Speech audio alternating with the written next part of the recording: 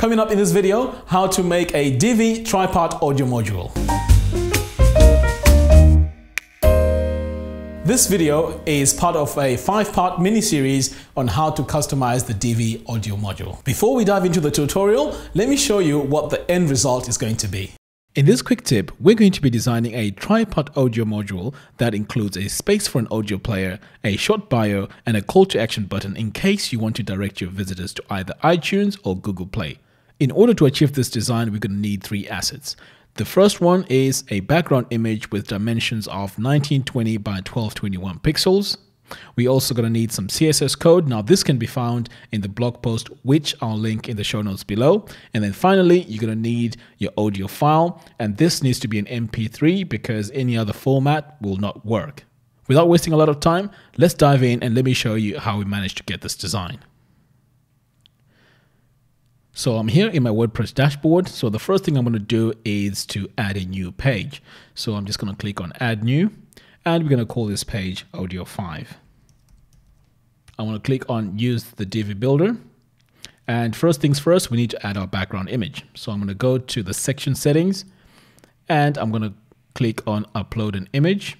I have my image in the media library. So I'm just going to go ahead, click it and set it as a background. Okay, so we're done with that. I'm going to click on save and exit. Next, we're going to need to add some columns. So here we're going to need 3 columns.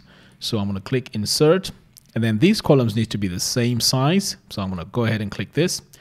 So the first module is going to be our audio module. So for now, I'm not going to add anything yet. So the next one is going to be a text module. And again, I'm not going to add anything. And then finally, we're going to have a call to action module. Okay, pretty cool. So what we need to do next is to go into the row settings and make some changes. So the first thing we need to do here is to make this full width.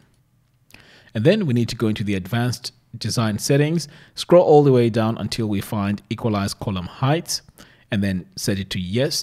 This option is very important because when we add information to these columns, we need to make sure that the final result is all of them have equal height. It just looks beautiful. Next, what we need to do is to add some background colors to these column backgrounds. So we're going to start off with column 1. So I'm going to click on the color. So I'm going to paste my color right in here. And I'm going to do the same for column 2 and column 3. Now bear in mind these need to have the same colors, so we just need to repeat this process. So now that we have all our colors in place, next we need to add some rounded corners onto these columns. So what we need to do is to scroll all the way down until we find column 1 main element and paste the CSS code in there. So this code just makes sure that we have a border radius of 5 pixels. So now we need to find the column 2 main element and do the same, and do the same for column 3 too. Okay, now that we have all these settings in place, we can go ahead now and click on save and exit. Now it's time to add content onto our module. So let's start off with the audio module. So I'm going to go into the settings. And then under the audio, I'm going to upload my audio file, which is already in my media library. And I'm going to set that as the audio for that module. And then I'm going to go ahead and add the title, the artist name, and album name. So here in the advanced design settings, we need to make sure that the background color is set to transparent. So you can see here, I've just pulled my sliders all the way down to the bottom. Now, the reason why we're doing this is because by default, the audio player comes with a color, so we need to make sure that this is set to transparent. Next, the title font, I've just changed that to covered by grace because that's the font we need to go with. And I've also changed the font size to 31. And then if you scroll all the way down, I've also added some custom margin of 30 pixels so that our player is centered properly. So I'm going to go ahead and click on save and exit. Now let's go into the text module settings. Now here, all you have to do is just to make sure that you type in the message that you want and then set the text orientation to center and then the text color needs to be set to light. Next, we need to go into the advanced design settings, and then here all we need to do is to add a custom margin to the top of 20 pixels, 20 pixels to the bottom, and then 50 right and left. On the text font, we just need to make sure that it's all in caps. And then once you're done with that, you need to click on Save and Exit. Finally, we need to add the settings to the call to action. So I'm going to click on the module settings. And then here, you just need to add the title. So here I've got my title. The button URL, obviously, this needs to go to your Google Play or your iTunes. But for now, we're just going to add a blank link.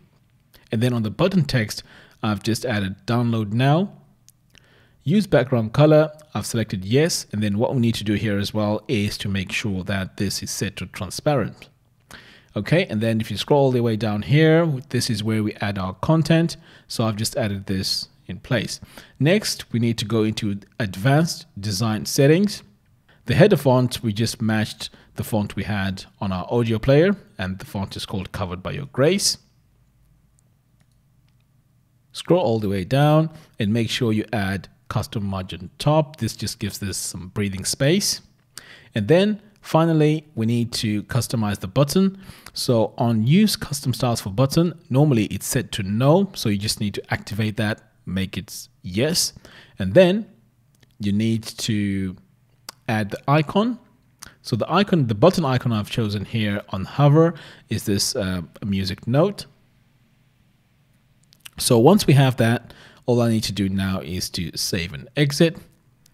So I think we have all the elements that we need to make this design work. So what I'm going to do here is I'm going to click on update, and we're going to do a quick preview and see. So I'm going to click on view page,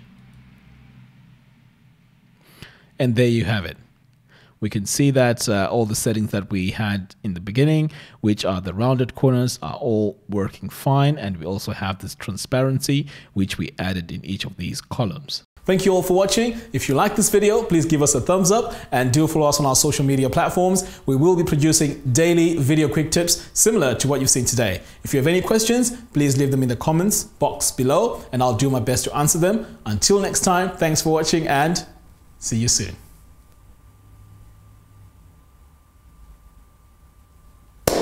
Perfect. Was it recording? Yes, this time it was recording.